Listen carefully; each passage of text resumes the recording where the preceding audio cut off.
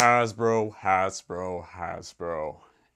I really didn't think I'd be making this video, to be honest. I'm actually making it because Hasbro messed up on Turbo. Like, let's keep it real here, guys. I'm gonna give you guys my opinion on Beyblade Burst Turbo and just giving kind of like a direct message to Hasbro how I feel about this new series and what I think is gonna happen to Beyblade and just what I see in the future, because I'm gonna tell you the truth from a Beytuber's perspective. Like, I'm not gonna be buttering it up and saying that Turbo is gonna be great, because in reality, it sucks. So anyway, we're gonna get to it, and just first things first, this is my opinion of what I think Turbo is. If you guys don't agree with my opinion, that's cool. We are all entitled to our own opinions, and you know, if you feel a need to disagree, I'm fine with that. I'm just gonna tell you guys my thoughts, and I'm gonna keep it 100% real with you guys, because I think you guys do deserve the truth. I feel other Beytubers are kind of making it seem like it's not that bad, but no, Turbo sucks. Anyway, we're gonna cut to the chase here. Turbo does not have metal on the layers. And if you guys don't know, Chouzetsu / Super Z, the main gimmick is obviously the metal on the layers. Hasbro is scrapping that, and they're focusing more on the slingshot gimmick, which really isn't even in TAKARATOMY or let alone the anime. So they're really relying on this slingshot system, which is just the drivers changing from a regular mode to an attack mode, which is then used on their stadium, which has a little ramp. And I've seen it in action. Zenki has shown these off, so shout out to him.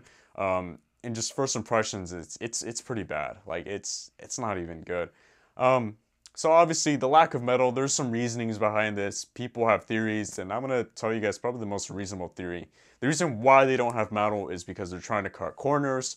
Hasbro has been trying to cut corners ever since Metal Fury. They really kind of are doing the same thing as they did in Metal Fury. They got rid of a lot of the gimmicks and made it more simple and just cheaper. So Hasbro's doing that all over again. By getting rid of the metal, they're making it cheaper for them to produce, and they're kind of just selling us this crap for a cheaper price, a slightly cheaper price, but they're still making their quick buck.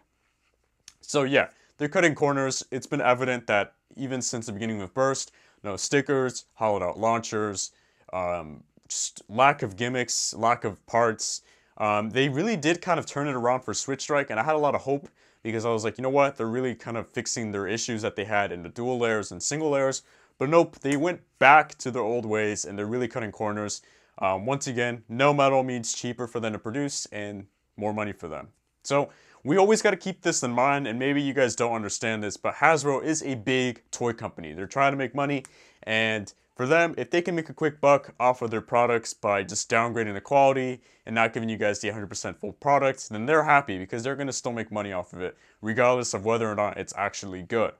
So, comparing this to the TAKARATOMY counterparts, a lack of metal means less weight, obviously. They're pretty much half the weight of their TAKARATOMY counterparts, and that is a huge red flag. If they're way lighter, they're not going to be as effective in battle, because obviously heavier Beyblades do perform better in battle. Now, I know people are going to say, well, they're trying to balance Chouzetsu, and to be honest, Chouzetsu is kind of on the unbalanced side. Of course, they are heavier than ever, and they just have more better teeth. They're not going to burst as much, and they're really just kind of broken to an extent. The problem is that Beyblade has always been like this. Whatever's new is going to pretty much outclass the older stuff. If they made it actually balanced, like any, I guess, proper game should be, there would be no reason to buy the new Beyblades. So in order for them to keep making money and to sell you guys products, they're going to make the newer stuff more powerful. That's just how it works. So when this is, I guess, changed though, we got Hasbro that is really just nerfing all of Chouzetsu to make a quick buck. It really makes this whole series useless compared to Switch Strike, because Switch Strike, for the most part, is on point and the weight is there and everything. So if you got older stuff beating the new stuff, that being Turbo, then there's a problem. There's going to be no reason to buy Turbo, apart from maybe the anime or the aesthetics. But if you're trying to like have fun or trying to compete, maybe even being competitive or whatever, there's going to be no reason to buy this new stuff, because they are all going to be pretty much crap compared to the older, more powerful stuff. So this is where I think the downfall of Beyblade will happen. If people don't like the new stuff and they don't have a reason to buy the new stuff, then they're going to sit on store shelves. There's going to be poor sales for Beyblade, and then Hasbro's probably going to cancel Turbo altogether. Now, this is just worst case scenario. Hasbro does have a chance to turn it around. They did this already once in the past with Legends, where they remade everything properly. But why would Hasbro go through that again? I really don't understand that. I think if they don't see the benefit, or I guess the sales anymore, they're just gonna cash out. They're gonna be done, and Beyblade's gonna be done for. And I know I sound like I'm being like crazy, you know, negative, but I'm telling you guys the truth. This is gonna probably be the end of Beyblade, whether you guys like it or not.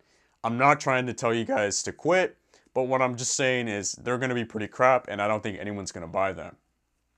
Now, in my situation here, like, I'm just gonna give you my personal perspective. I was around in Metal Fight when Hasbro did the exact same bullcrap where they did get rid of all the gimmicks, and I was super upset because guess what? I couldn't afford any TAKARATOMY stuff. So I was stuck with Hasbro for a little bit, and it was just really sucky because you really want the full experience. You want the full top, but you're gonna get this half-assed thing, and it's just not gonna be fun, trust me.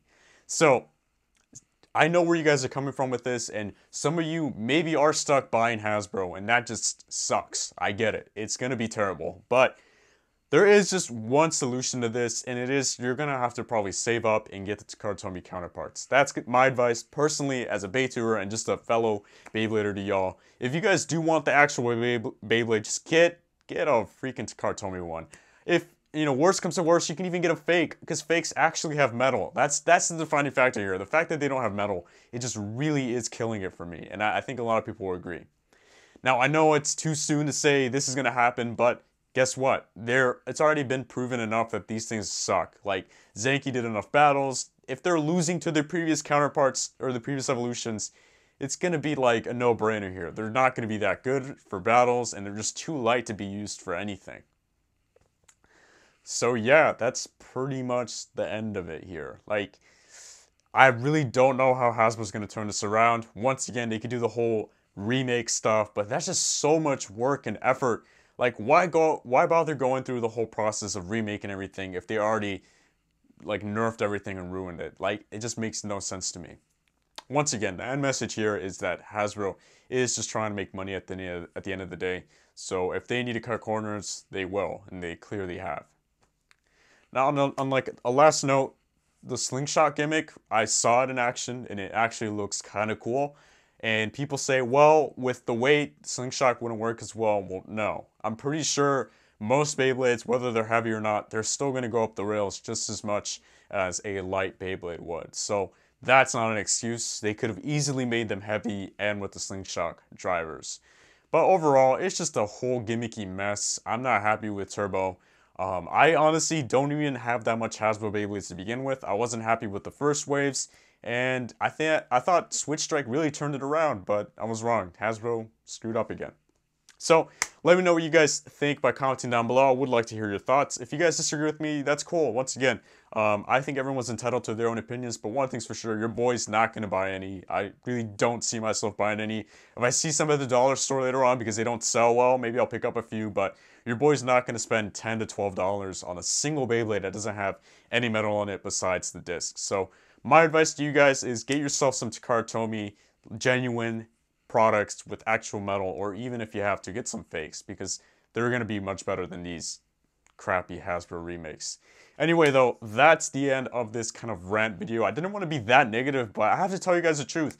As a Beytuber, I don't want to sugarcoat it. I'm going to just tell you guys straight up, I wouldn't recommend buying these. Anyway, I hope you guys enjoy this video, and once again, comment your thoughts down below. Anyway, until next time, guys, see ya.